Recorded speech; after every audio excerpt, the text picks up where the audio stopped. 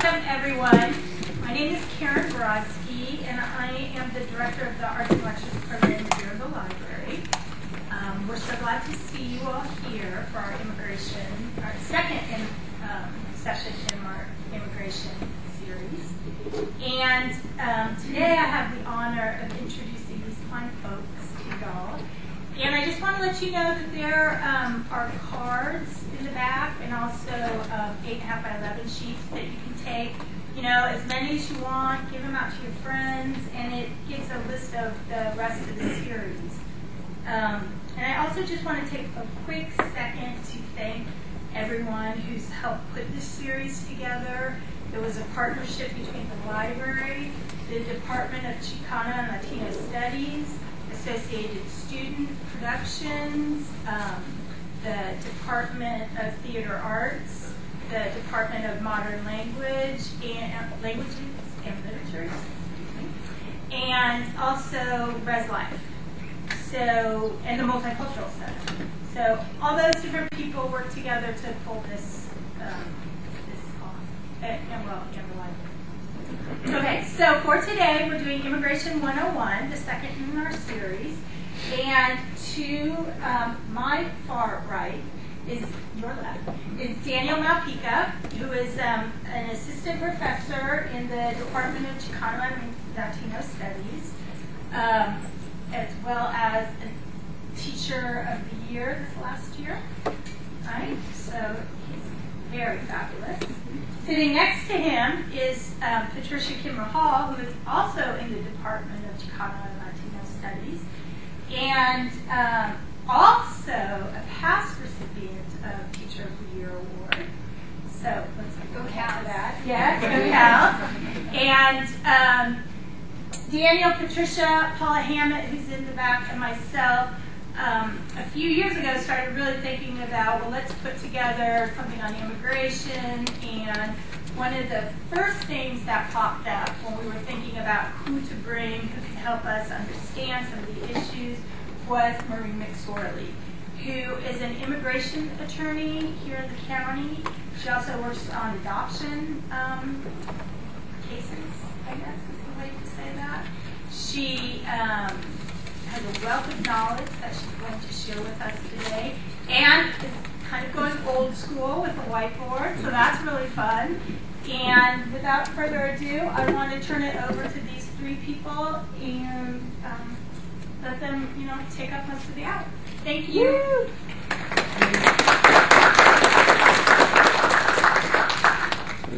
So, good afternoon to all of you. I'm the first person that's going to be talking about, and the basic way of actually looking at our presentation, the way I sort of envisioning it, is sort of like a crash course on immigration, and at the same time sort of providing you all with setting the tone for the next couple of sessions that we're actually going to be having in our guest lecture series.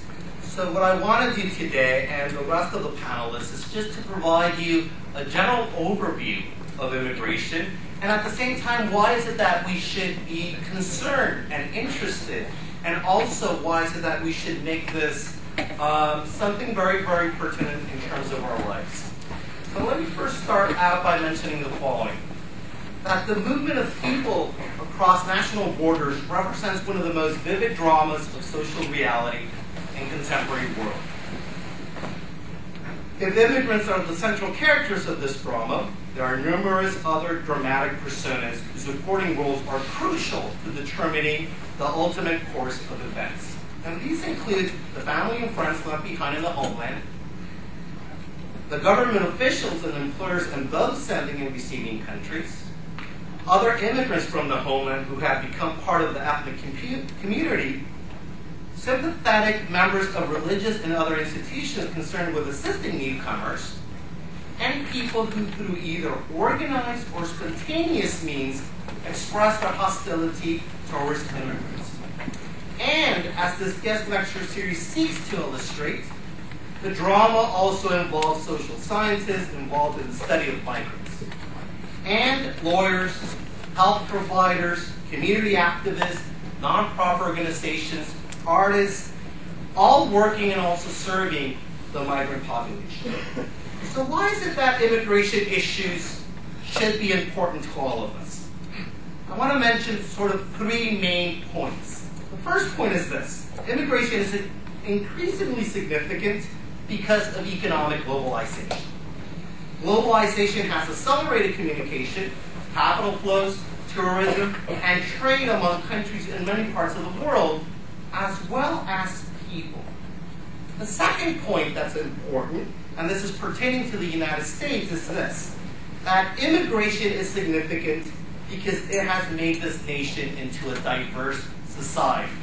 So today, the United States has become a multiracial society. Most migrants that come to the United States are in fact non-white. So when we have this discussion of immigration to the United States, we have to sort of forget this old binary that we understood in terms of issues dealing with race. We have to go beyond the white-black dichotomy. And we really have to incorporate these new migrants, these new individuals who are actually living in the United States, mestizos and also Asians living among us in the United States. The third very important point is that immigration has now become a global phenomenon. And not only is the United States being transformed by immigration, but all other countries are also being transformed. So for example, the United States is being impacted by Asians and Latinos, and particularly Mexicans. And what's really, really interesting in terms of the Mexican case is that Mexicans today are not only going to the Southwest, they're also going to the South and also going to the Midwest. So there's this sort of Mexicanization of the United States, or as some scholars refer to it, as the browning of the United States. But it's not only the United States being impacted by migration. There's also other countries that are being impacted. For example, the case of Italy and Spain in Europe is a case in point. Traditionally, these two countries sent people abroad. So for example, in the case of Italians, they went literally to all parts of the world. They went to the United States, to different parts of South America. But now, many individuals are in fact going into Europe, and particularly countries like Italy and also in Spain. Asian countries are also being impacted. A case in point is the case of Japan. So let's talk a little bit about numbers. In terms of the estimate number of people living outside of their country of birth, you can see them here in this notation. In 1970, we were basically talking about around roughly 82 million individuals that were basically living not in the place of their birth. They were basically migrants. Notice that by 2005, we had people that were in fact migrating 191 million individuals. That's quite significant. And if you take into consideration from 1990 all the way to 2005, we have a very important 59% increment. So you might ask yourself, what does this 191 million in fact mean? So I thought of doing it in this way so people would get a better perspective of what that actual number means. So we're basically talking about that 1 out of every 35 people in the world is in fact a migrant. This is around 3% of the world's population. And you might think, well, this is not very significant. But if you put it in terms of the population of a specific country, this is equivalent to the population of Brazil. And if you know a little bit about Brazil, this is the 5th largest country in the planet. So there, it becomes extremely significant. In terms of proportion of migrants living in Europe, we're talking more or less around 7.7% of Europeans' population. And in the case of the United States, we're talking about 13%. Notice that these are numbers in 2005. In terms of the United States, the latest numbers that I've seen, 2009, 2010, basically demographers are telling us that we actually have reached the 15% criteria, 1/5, of migrants living in the United States. All right, this next slide speaks to this issue of who are the migrants here in the United States. And this is a very, very important point because we have this sort of stereotype that for the most part, most migrants are labor migrants. What does this exactly mean? These are individuals who work as menial workers, that work in manufacturing work in the service industry, and work in low-skilled type of employment. Yes, many of the migrants, in fact, work in this area, but we have other types of migrants, and this is very, very important to understanding migrants coming to the United States. We also have, for example, professional migrants. These are individuals that are actually allocated special visas. They're called H-1B visas. And the United States allocates these visas to these individuals so they can actually come as professionals. These individuals have master's degrees, PhDs, and they actually come to the United States and work as professionals. But there's other categories that play also. So for example, we have entrepreneurs. These are individuals that back home, for the most part, were professionals, and for whatever reason, could not actually work as professionals here. And they actually move into small entrepreneurship, small business owners. And this group also becomes very, very significant. They create many jobs, they create many services, and they also cater to many different individuals. So this group also becomes very significant. We also have refugees. So these are individuals that are basically fleeing for political purposes, and they're afraid for their lives. And the United States and many countries throughout the world actually grant refugee status to these individuals. All right. This pie chart, I think, is quite significant because it gives you a sense of how many people were actually as immigrants in the United States. So bear in mind, we're talking 2005. We're talking around more or less 37 million individuals. But notice that all the immigrants are not only undocumented migrants. Notice here on the red, there's many migrants that are also in the United States are in fact here legally. And I think this discussion is very, very important. Notice unauthorized, or in the sort of common parlance, is this idea of illegal immigrants. They occupy around 30% of the population. But there's other categories. Legal permanent residents, they occupy around 28% of the population. Naturalized citizens, they occupy around 32% of the population. And then we also have temporary legal residents and also refugees. So this notion that we have that all immigrants are undocumented, it really is false. Again, they occupy roughly around 30% of the population. All right, so I thought that it would make a lot of sense to provide all of you with a definition, terms to refer to the undocumented population, and also just provide all of you with sort of estimates of how big this population is within the United States. So here you have an actual definition. So somebody who is undocumented is a person who resides in the United States, but who is not a U.S. citizen, has not been admitted for permanent residence, and is not in a set of specific authorized temporary status permitting long-term residency and also work. In terms of numbers, again, remember we're talking about 2005, they occupied roughly around 11.1 million individuals. So we're talking about 30% of the total foreign-born. The next figure that you see below is really, really interesting because it basically captures how is it that these individuals came inside the United States. Notice that 55% were basically undocumented entrants. What that means is that these individuals were smuggled in one way or another to the United States. And that's 55% of the general population. But notice that we also have visa overstayers. And that's very, very significant because the United States does not concentrate on this group.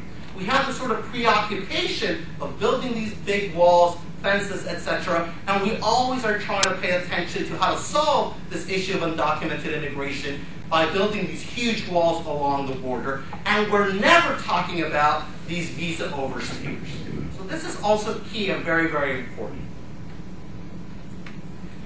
Here, this pie graph is also, I think, quite interesting because it really provides all of us with the sense that, first, not all undocumented individuals are in fact Mexican. No? So notice that there are 50%, yes, significant, but what's the other 50% that nobody talks about? So I always tell my students, for example, I know many individuals who are undocumented, who are from China, India, Canada, Europe, and we never talk about those individuals. And I think discussing and having a dialogue of why is it that these individuals also migrate as undocumented individuals becomes very significant. Notice Asia, 13%. Very, very significant. And also Europe and also Africa. Lastly, I want to talk a little bit about this issue of explaining the demand for immigrant labor. And what this means is this, that when we're talking about immigration, it is extremely important that we think about the pull factors, the demand side of immigration. Why is it that these people come? Well, they come because there's jobs for them. And this is extremely important to understanding migration. Parts of the reason why there's this big demand is there's a number of reasons, and I have them actually here listed. One of them is the demand for low-wage workers. I've had the opportunity to interview many, many employers in manufacturing, service, hospital industry, restaurant industry, and all of these managers, all these personal managers or owners of these firms, they always tell you, we need these workers because they're pivotal to our franchise. If we did not have these workers, our business would not be able to actually subsist. So that becomes extremely important. There's also very important technological innovation. Many of our workplaces have been changed dramatically because of technological innovations. At one point, these jobs were quite skilled, and now they have actually been de-skilled, and because of that, many immigrants are actually able to actually fill these specific positions. There's also been, during the last 30 years or so, a shift in attitudes of native-born workers in terms of certain types of jobs. So for example, many of these employers that I have had the opportunity to interview tell me, basically native-born workers do not want these jobs. They don't want the jobs in the fast food industry.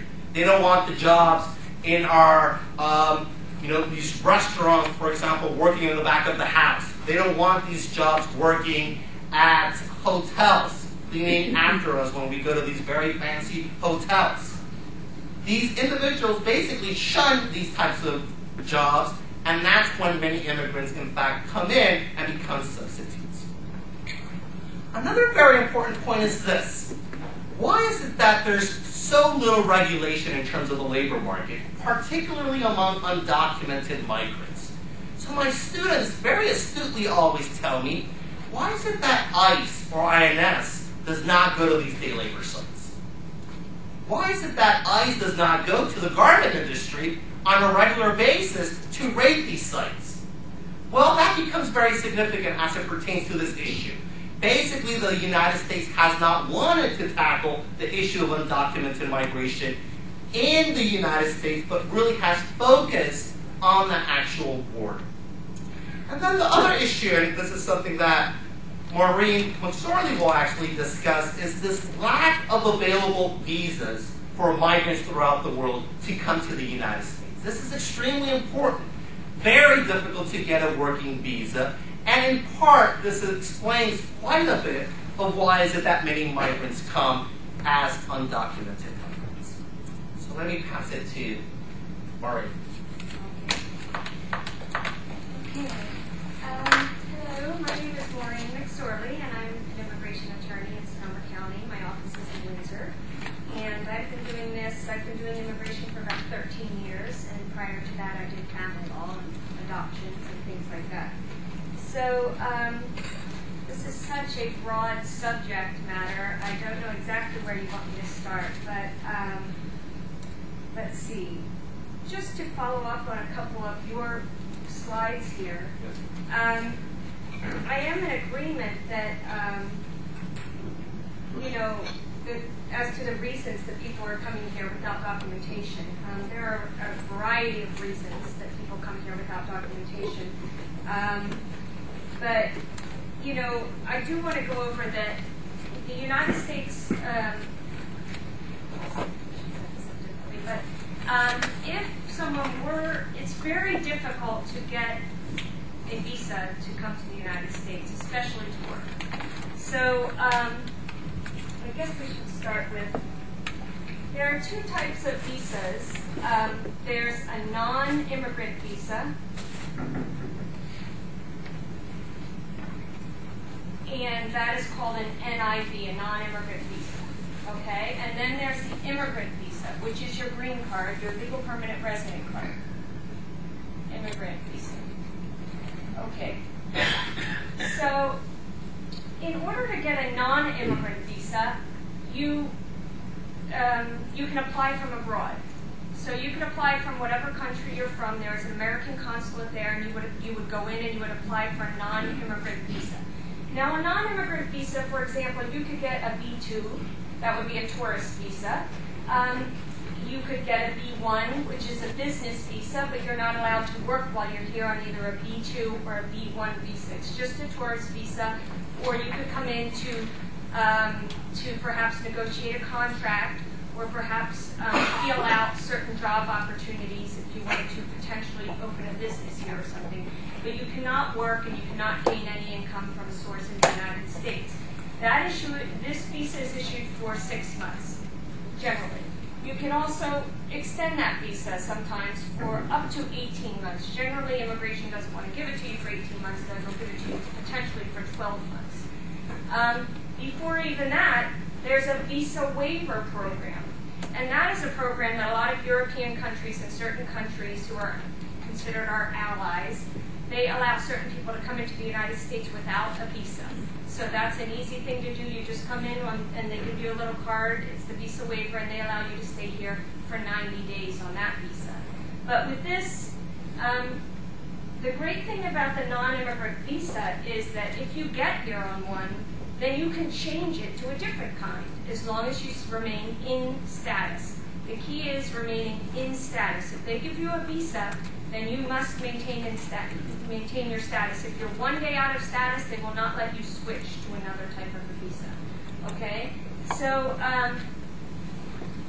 here are some of the non-immigrant visas. A B2, there are employment type non-immigrant visas. So as Mr. Malpica mentioned, there is an H-1B visa, for example.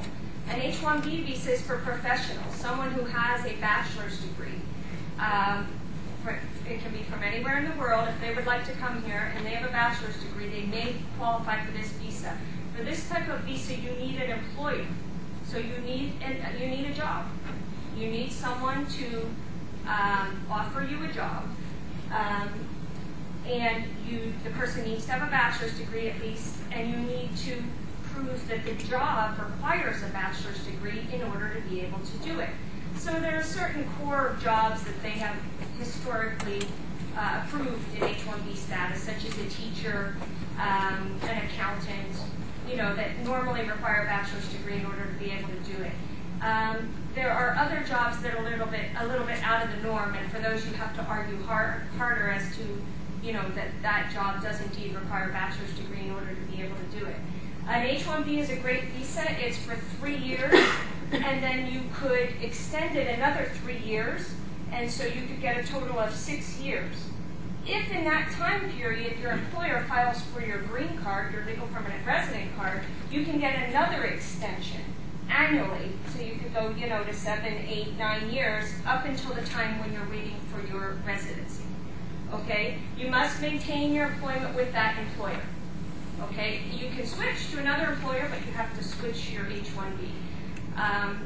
So there are a lot of regulations regarding the H-1B and all employment-based visas, because there has been a lot of fraud in the past, according to immigration, in applying for and maintaining these visas. So there are a lot of things when you work with this type of a visa, you also must initially go through the Department of Labor. Okay? Now the Department of Labor, they're the ones, they will say what the prevailing wage is for this job. And the employer must agree to pay the prevailing wage, as well as comply with a couple of other things that the immigration sets forth as requirements for this visa.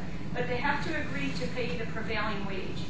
So again, this was set up by our government in order to protect our labor market, allegedly. So what it does is it says, well, we'll allow foreigners in to do this job, but you must treat them in all respects like U.S. workers, and you must pay them what you would pay a U.S. worker. And that is, to your point, to prevent allowing foreign people in and paying them a low wage or treating them in a poor fashion. Okay? Another great visa is an L1 visa. That is for intra-company transferees. So if you had a company in another country and you had a company here and you wanted to transfer your employees in and out, you could potentially get an L1 visa. And again, that would be for up to 5 years. And from all of these, ideally, your ideal immigrant would come in nicely with a non-immigrant visa, maintain their status the entire time, and then they could file and get their residence, their legal permanent residency. Now, the investor visa that we were discussing is an E2. An E2 is if someone has money. You know, let's say they don't have a bachelor's degree, so we cannot get them an H-1B, but they have some money to invest in a business here. It can be any type of business. It doesn't matter what type. And the amount they need to invest in this business is, there is no fixed amount, but approximately, you know, a minimum of $60,000, $70,000, $80,000 minimum. And with this visa, there is no requirement that you hire a certain number of U.S. workers or anything like that. You basically just need to invest in the business and come to the United States to direct and control that company. Okay, so, and then they will give you that visa initially, generally for 2 years. And after the 2 years, they want to see how your business is doing. They want to see your tax return. They want to see that you're making, you don't have to make a great profit for the first 5 years. But after 5 years, they would like to see a substantial profit. They would also like to see that you are hiring U.S. workers in your business. So again, this visa is wonderful because it's indefinite. So once you get it, you can get it the rest of your life. You'll never have legal permanent residence, but you can have it the rest of your life. So, and eventually they'll give you 5 years. And you can come in and out, you can travel in and out. We have a lot of international businessmen that come and do this. They have businesses everywhere and they're traveling. Let's see. So that, now I've done these for, you know, restaurants, different, you know, Thai restaurants and different types of restaurants. I've done them for a winery owner. I've done them for, it just doesn't matter. I mean, they really, we had someone who had a carpet cleaning business that did an E2 visa. So the sky's sort of the limit. Okay, so there's some of your main types of visas. And as I said, and then you have the option of an employer filing for someone's immigrant visa, so for their legal permanent residence. Now, generally speaking, this requires a labor certification. Again, this was set up by the Department of Labor and in coordination with immigration to protect the U.S. workers. For the labor certification, you have to test your market. So you have to recruit for the job. So what that requires is there's a difference in recruitment between professional jobs and unprofessional jobs. For a professional job, you would need to recruit 2 Sundays in a local newspaper, 30 days on the EDD Cal jobs, and then 3 other sources. You should use 3 other sources. If you do that and you receive no qualified U.S. workers, now you cannot tailor the job specifically so that the foreign worker will qualify for that job. So let's say, you know, you want to bring someone here from Russia, you can't say, I need someone who speaks Russian and English and can translate,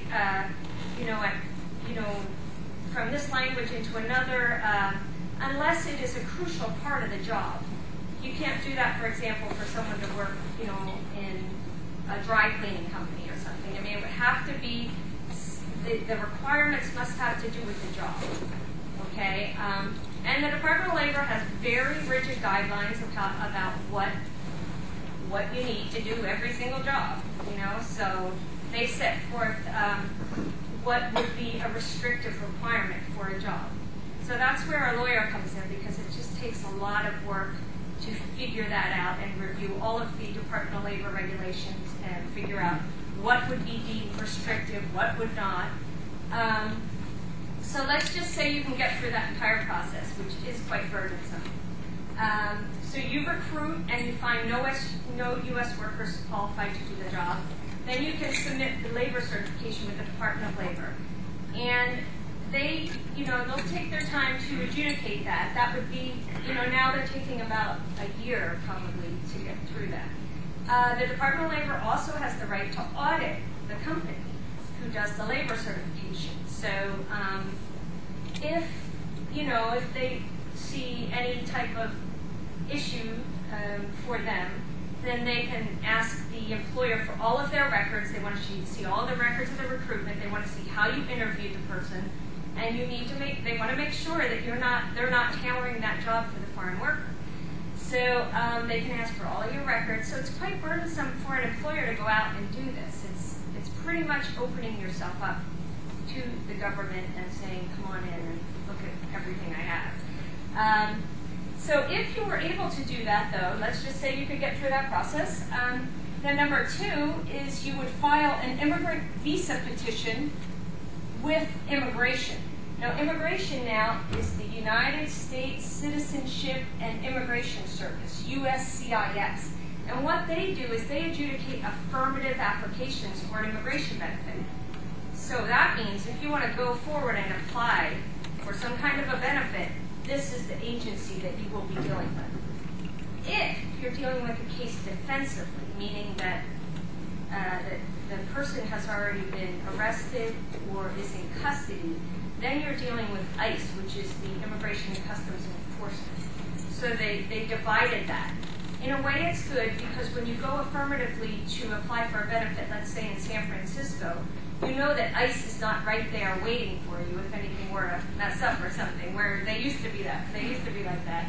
But now ICE is apart from them. So we'll discuss them in a minute.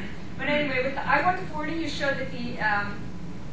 you show that the foreign worker is qualified to do the job, and you show that the employer has the ability to pay the prevailing wage again.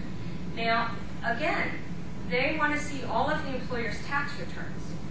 And let's say that the wage is $50,000 a year for this job. Well, they want to see a profit of $50,000 sitting there with which you can pay this employee. So unless you have that, now some people get through the whole labor certification process, and some often, I don't know what goes wrong, but they're not told that the employer must show the ability to pay that wage, and when the employer can't show that, even though they have this nice and approved, the hard part, they can't get through this. So that's very heart-wrenching. Okay, now the third part then, if you get past that, is it's called, well, there are 2 different ways to do this, but this is where the foreign worker then applies for the residency. So you have either the I-485 or consular processing. Okay, so with this,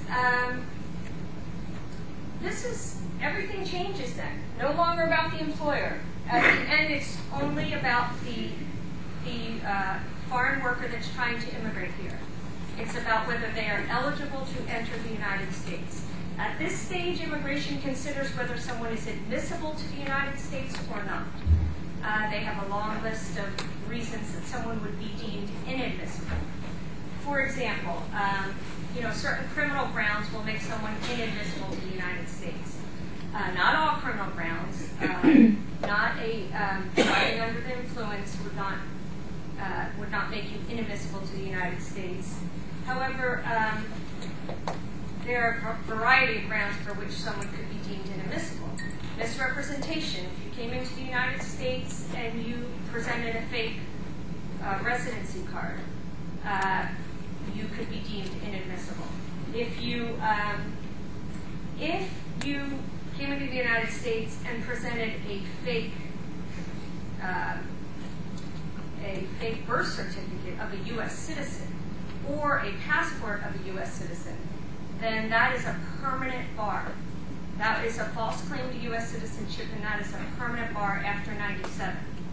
Before 97, it was at least waivable, and we'll go through that in a bit. But that would be one of your permanent bars. Again, another issue, a big issue, is people who come into the United States and leave and come back in. So immigration has tried to cut down on recidivism. I can't say that word. Recidivism. So basically, if you come in once, you may be able to still get your residency. But if you come in more than once, they are really, they really want to penalize you. So let's just go over some of these real quick. So if you, this is an issue that affects most undocumented people here in the United States at current, because they didn't know this law. Okay, so even in horrible situations where someone is here undocumented, I see this all of the time, and they have a very sick parent in the home country, and they're dying, and they have to decide whether to see their parent one more time or other family member for which they know they would have a bar when they ultimately try to immigrate, perhaps a permanent bar, or do they stay here and try to maintain their status? It's a heart-wrenching decision, and it just happens all of the time. The way the law is set up now encourages undocumented people to stay here.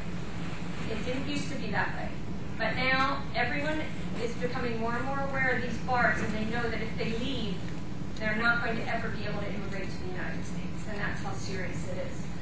So the main bar that we're talking about, and this is whether you're getting your green card through an employer or through a family member, it doesn't matter, okay?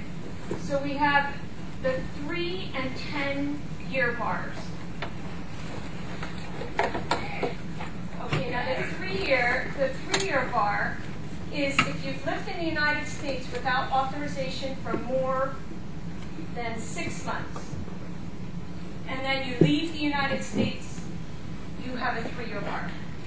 If you've lived in the United States more than 1 year,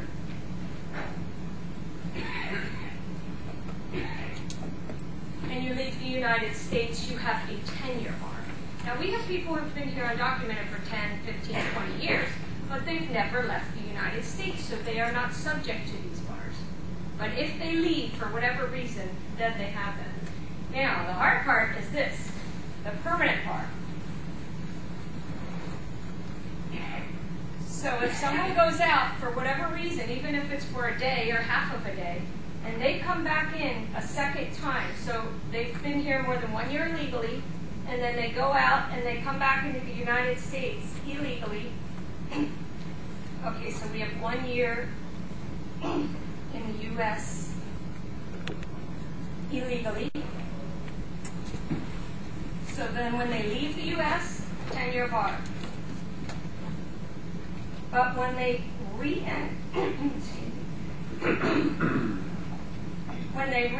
the U.S. a second time without authorization, they have a permanent bar. Oh, wait, we're almost done. Okay.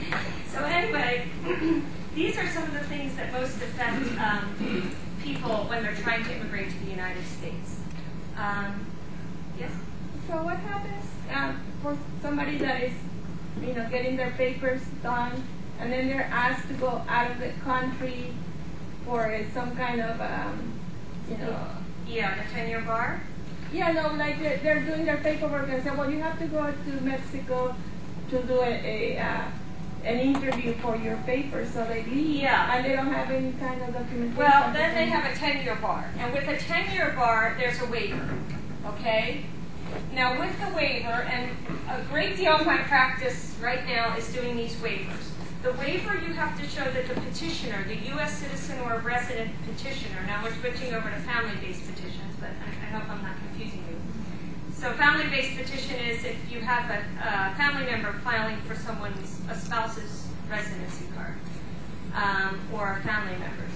But often there's no way for them to get their legal permanent residency here in the United States, so they must return to Mexico in a process called consular processing to get their residency card. Well, when they leave, they have this 10-year bar, and they must submit a waiver. And with the waiver, you must show that the petitioning spouse or petitioning family member would suffer extreme hardship if the applicant were not admitted to the United States.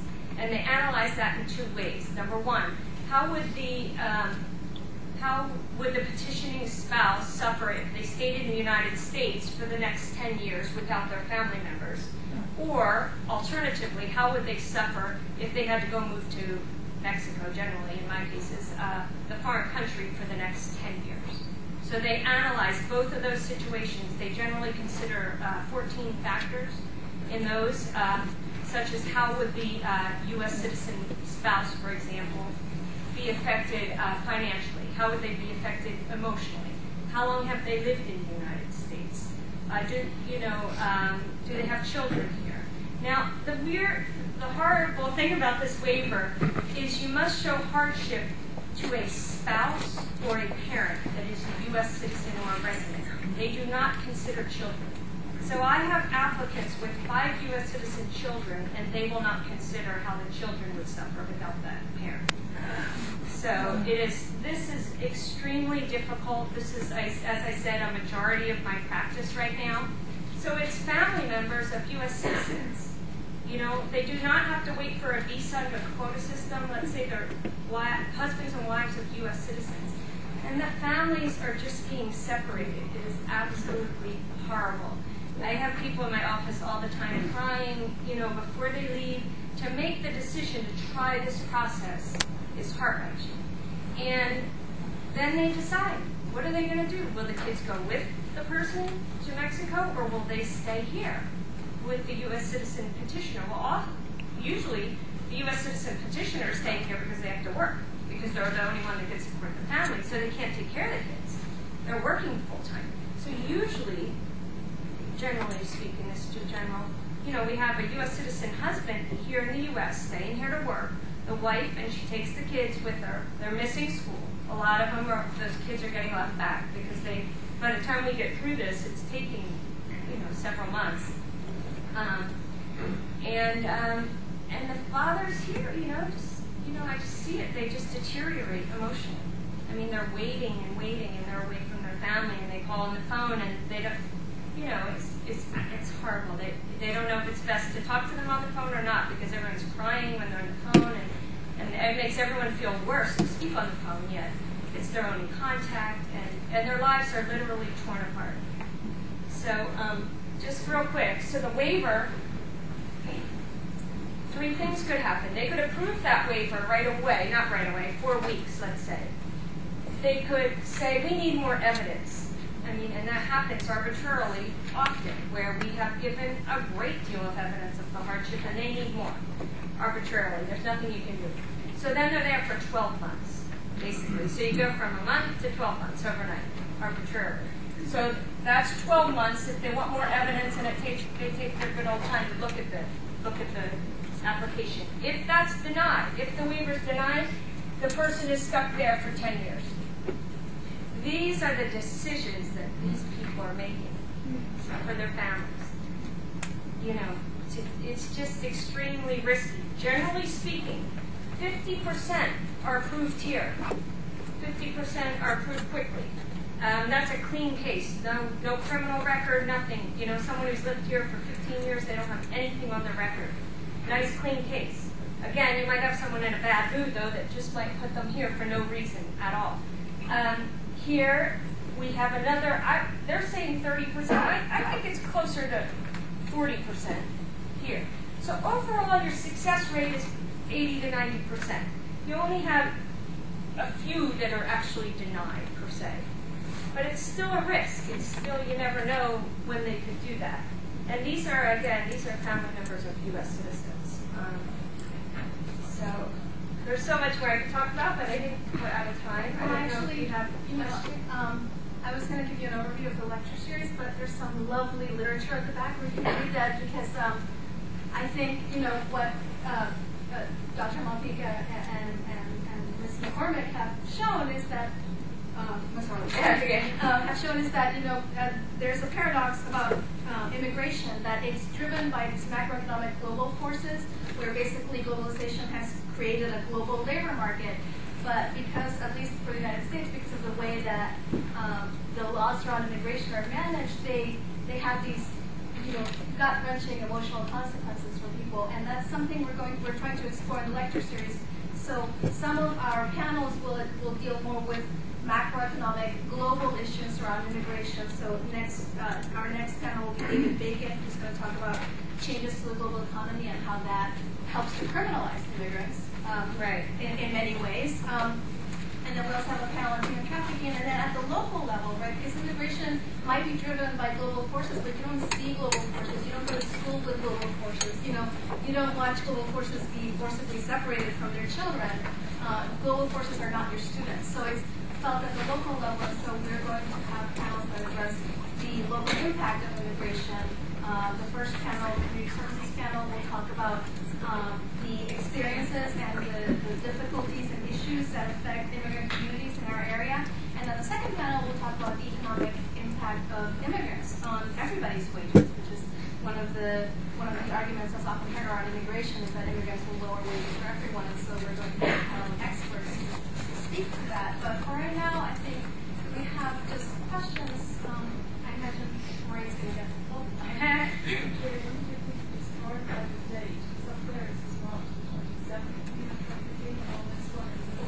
Oh, I'm sorry. That's a typo. That would be me. It's April. Yes, I'm so sorry. Good question. Good point. Thank you. Sorry. Yeah. Sorry. It's correct in the flyer. Ignore the slide. Does anyone else have any questions? Yeah, just so I understand what you were talking about up here, you have a legal citizen, say the husband, right? Yes. I mean, he's a U.S. citizen. A U.S. citizen, born here. Reason, right? Right. And the spouse is illegal? Yes. And so they're trying to get citizenship? Yes. Residency. Right. First you get, your legal permanent residency, and then you can get your citizenship 5 years later, too. And the children were born in the United States? Yes. So they basically are automatically U.S. citizens by law? Correct. Some people are trying to change that, but if you're born on this soil, you're a U.S. citizen. So most of my cases are U.S. citizen spouse and U.S. citizen children. And the U.S. citizen children, which is a whole other topic, what are their rights? Because they don't have any. I mean, basically, they have to do what the parents say. So if a parent has to move to extreme poverty in Mexico, they have to go. The U.S. citizens have to go. They miss a year of school, and that's how it's set up right now. Yes? Well, you were saying that you can oftentimes immigrants can come to this country on like a family visa. If they have a family member here, they can often get their citizen or their residency here. But they don't. You said that they don't count children as family for that. No, I'm sorry, for the waiver. Oh, for the waiver. Okay. So there are two. Let's say on a family-based petition. So we have family. There are two places where you can go and get your residency. One is in the U.S. if you qualify, and one, if you don't qualify here, you have to go back to your home country to get your green card. And so, in order to qualify to get your green card in the U.S., you must be, if you're the spouse of a U.S. citizen, you have to have entered the United States legally with one of those non-immigrant visas I discussed. If you enter the United States legally and you're married to a U.S. citizen, they will forgive you for the time you've been here illegally, and they will forgive you for having worked here illegally.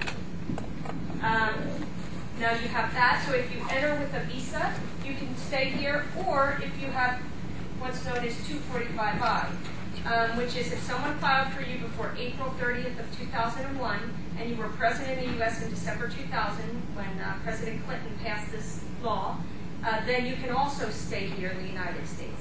But most people don't have this, so they have to go back to their home country at which time they will have this 10-year bar.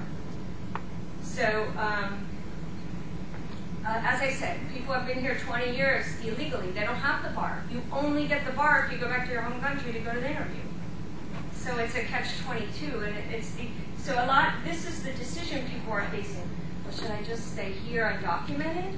You know, at least I'm with my family. At least we're safe.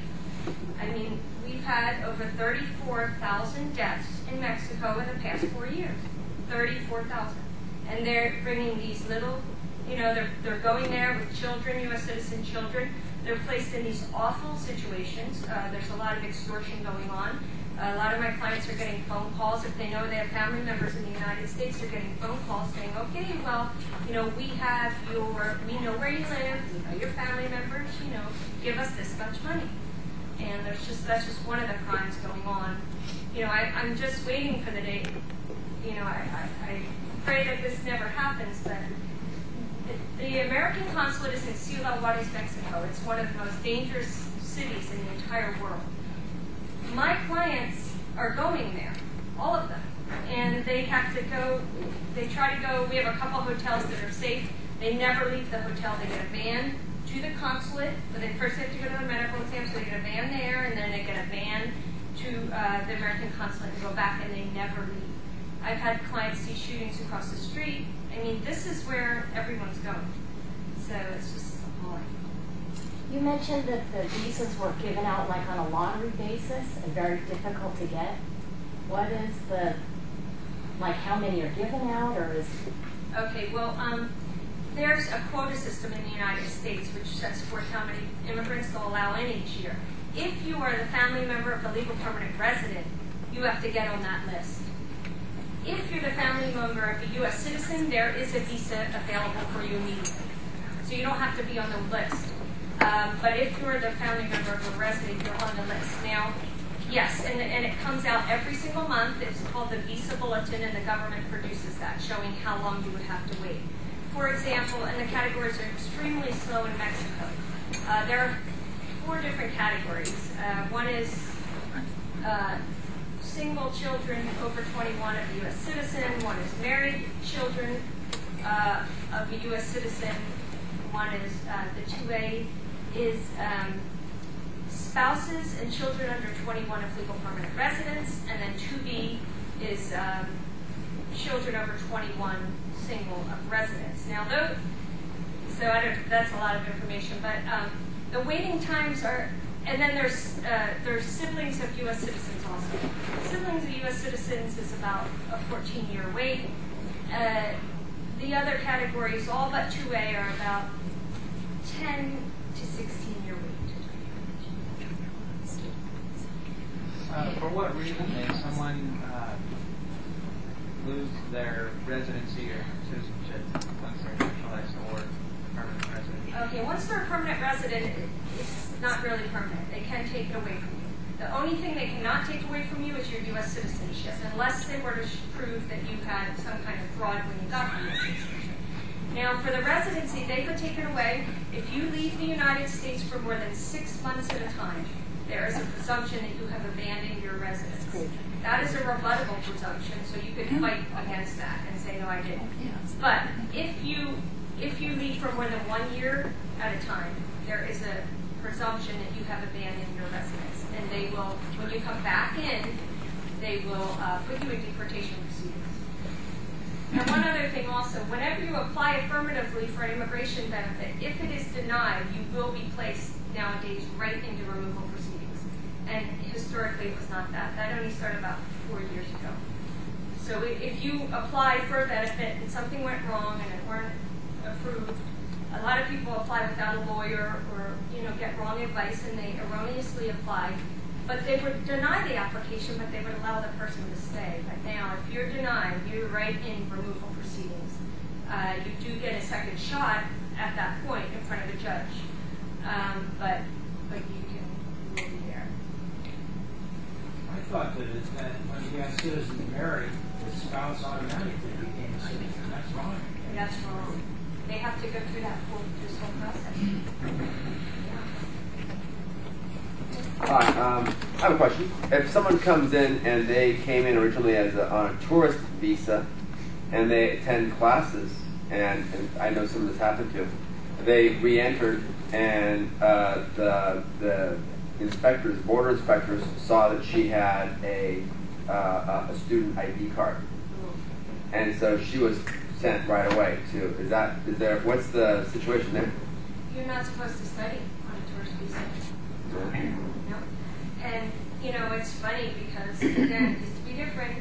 So they've changed that. You're not supposed to study. And I had someone come in, and they were in high school. So they went to Windsor High School, and they said, no, we won't let you in on a tourist visa. But Healdsburg let them in, and schools in Santa Rosa let them. So people don't understand the laws, and some schools let them study, but you're not supposed to study. You're just supposed to be a tourist, touring around, visiting friends, family, things like that. Just one more thing. The other way you can lose your legal permanent residency is through criminal convictions. If you get certain criminal convictions or a crime of moral turpitude within the first 5 years, you will be placed in removal proceedings. A lot of the people in the local jails are legal permanent residents, but they can take that. Now you have a chance to fight it, but if, for example, you have an aggravated felony, you will be, or not even an aggravated felony, but just like a misdemeanor or crime of moral turpitude, you can be placed in proceedings. So that's why it really is in everyone's interest to file for U.S. citizenship as soon as possible. Sorry. Oh, were you? Okay. You know what? I came at the end of this, so you may have already addressed it, but one of my daughter's best friend's parents brought her over illegally when she was 4 or 5. And now she's 10 years old, and she's been here. Her father just went back to Mexico to visit a family member. He can't come back now. And they're probably going to have to go back with him. But is there any chance that he could apply for a way to get back here and stay with his family, or is that it at all? She wasn't born here; she was brought over illegally. But well, there are special provisions that I didn't have time to get into. Sorry, if it's too big, I'm just curious. There are certain provisions for unaccompanied minors in the United States. Now, they have expanded these laws, which have been wonderful for children. So if, for example, a child is here by themselves, if they've been abandoned, neglected, or abused, there is a way for them to get special immigrant juvenile status, stay in the United States, they don't have to leave, and they can potentially get their legal permanent resident status. And the Sonoma County courts they're doing very well with these cases now, and they're really able to identify the children. I'm also the attorney for the county.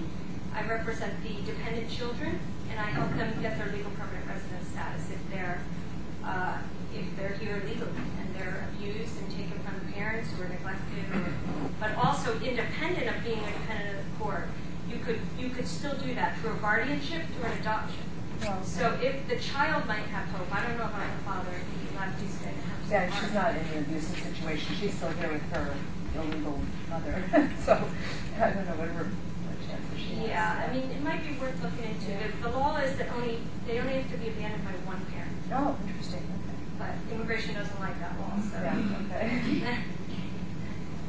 Are all undocumented immigrants here illegally? Yes. Yeah, I use that interchangeably. But it can be, as you said, that someone comes in on a valid visa, one of the non-immigrant visas, and they overstay by 1 day. They're in the same position as everyone who came in, without authorization. Yeah. What about somebody, just a little different spin, comes in from Canada, marries a United States citizen, has a green card, and then something happens to a U.S. citizen, so the U.S. citizen dies. Do the Canadian green card holder person have to go back to Canada? No, they are a legal permanent resident. They are, so it doesn't matter about their... No, only if they could, immigration try to show some type of fraud in the marriage from the inception or something. But if there's nothing like that, they should be fine. Okay. I had a question about one of your projections on Yes. the increase of immigration. Is that in proportion to the growth of population? Yes.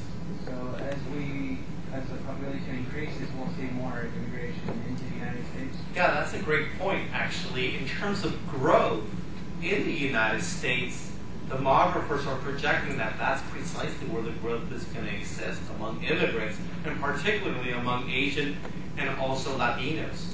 So if we're thinking about, for example, our schools, from elementary to junior high to high school, who's going to be actually attending those schools is precisely this group. That's where we're going to actually be seeing the growth.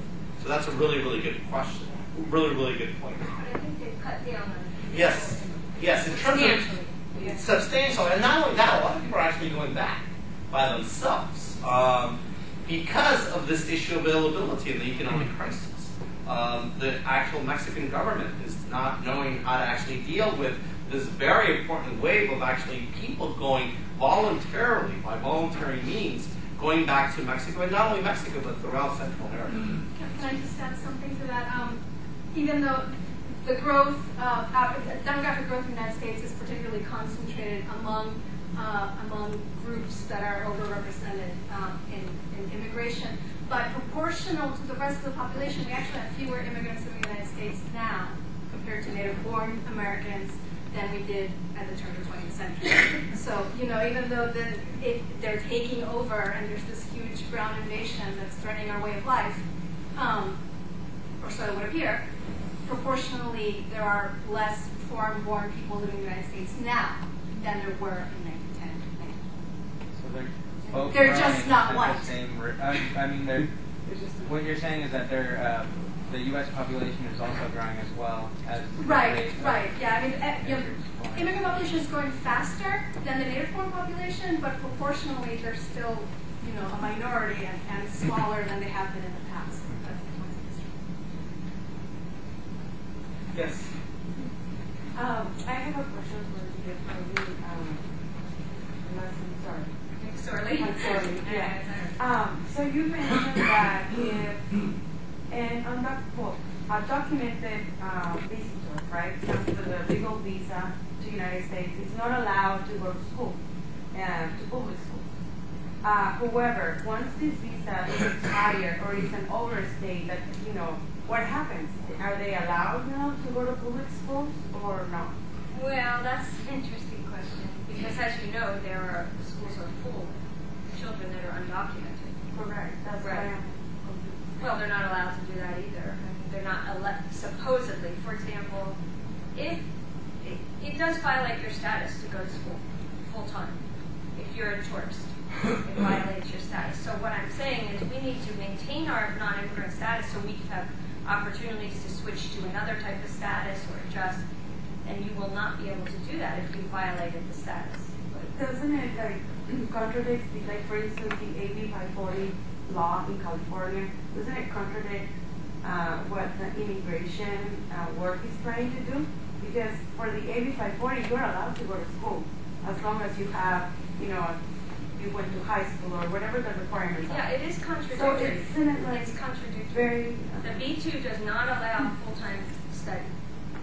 But yet everyone else here who is undocumented and in school, sort of, not to say this in the wrong way, but they've kind of given up on maintaining a status. They're just going to do their thing, and they're not going to exclude those kids from school. So that's why, a lot of cases, they have to be looked at case-to-case basis because the law is very elastic in a way. Well, it's contradictory on that point. It is contradictory, but it's not contradictory in terms of that you shouldn't study full-time and be in B2 because they will deny you if you try to, something else. Yeah. If you try to do something about it. I just wanted to say I also have some red cards here. I don't know if anyone's interested, but it does give out some rights that undocumented people have here in the United States. If they were to be picked up, they still have certain rights. For example, the right to remain silent, they do not have to open the door, and it's certain things that are very useful to people, undocumented people here in this country. Immigrant Legal Resource Center in San Francisco, I believe, has produced these cards. And they have advised everyone to hand the card to the police officer, and it tells their rights, although undocumented, and I think they're very useful. How hard is it for students to get student visas at this point to study here at higher education? It should be okay. It should be okay if you haven't otherwise violated your status before. Again, if you've lived here illegally at any point in your life, you're not going to get any of those non-immigrant visas. But, So I mean, you do could- they do that on a quota basis from every country? No, they or- do not. There is no So quota. But it's- if you've never been to the United States before Right. and you honestly apply and meet the qualifications of the school will issue an I-20 form Oh, showing it's the that school, okay. that you do qualify, you are accepted. Someone has shown that they will sponsor you financially. And if they accept you, you send that to immigration and or the consulate, and they should approve that F1. And an F1 is a great visa because it's usually for duration of status. So as long as you are a full-time student, you can keep the F1, which could be 4 or 5 years, and you just switch it when you go to different schools.